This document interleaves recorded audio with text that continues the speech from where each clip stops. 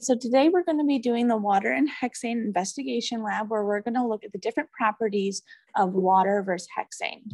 The first procedure is for us to do the rate of evaporation. And so we're going to compare the rate of evaporation of water versus hexane. I'm going to take 1 drop of each chemical and I'm going to place it on the table at the same time. Okay, 1, 2, 3, there we go. And now we're going to watch. We're going to see which one evaporates first. So water's on the left and hexane is on the right.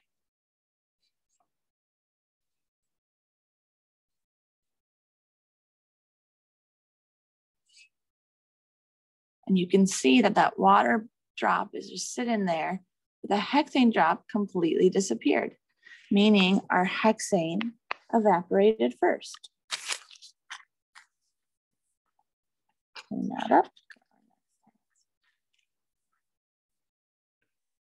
The next investigation will be the capillary action. We're going to be taking capillary tubes and putting them into the liquids and seeing how they respond to the capillary tube. First, we take the cap off of our dropper bottle, and then we place the capillary tube into the liquid. This is water's capillary tube. So as you can see in water's capillary tube, the water filled up to right where my finger is. So it's about like an inch and a half, 2 inches almost, filled in this capillary tube. Now, if I try to turn the tube, the water moves just a little bit. You can see it move very, very slowly. Okay, so it does move just a smidge. Now, if I go over to my hexane, and I take a capillary tube and I stick it in the hexane and lift it up, the hexane only filled this little section right here. The water was much larger, the hexane's less. If I turn this one, my hexane, it moves so fast. Gotta watch closely.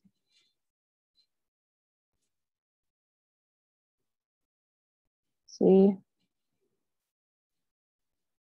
It's fun to play with. Okay, so my hexane moves a lot smoother through this capillary tube, a lot smoother, versus the water.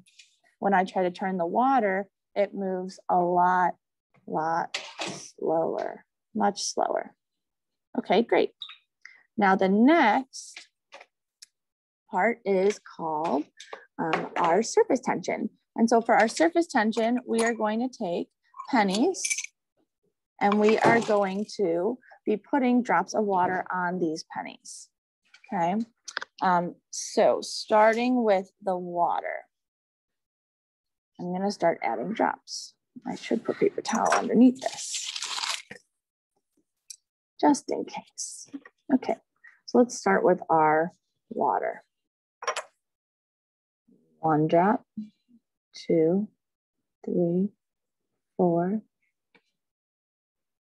5, 6, 7, 8, 9, 10, 11, 12, 13. Okay, 14. See it bouncing. 15. So very, oh, I hit it down. We shall start again. Let's go again, ladies and gentlemen. Here we go. 1, 2, 3, 4, 5, 6, 7, 8, 9, 10, 11, 12, 13, 14, 15, 16, 16 drops and it falls. Okay, now let's go to hexane.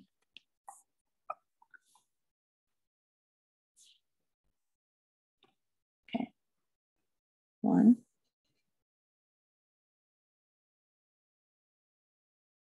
4, 5, 6, 7, 7, and it already spills over right here. So 16 from our penny and only 7 for our hexane. And as you notice, this penny, it had a bigger lump on it when I added the water, but our hexane, it kind of just, it stayed very low, Okay, great. We have one more experiment to do. The last experiment is called follow the leader. For follow the leader, what we're going to do is I'm going to take this plastic sheet. Okay. Now I'm put it on the table. You can ignore the liquid underneath it. And I'm going to add 1 drop of water. I'm going to take a toothpick and I'm going to move it. Now, as you can see, as I'm trying to move the water moves just a little bit, but it comes out in beads. So see how like the droplets of water, as I pull, it like creates drops of water on the plastic. Make note of that.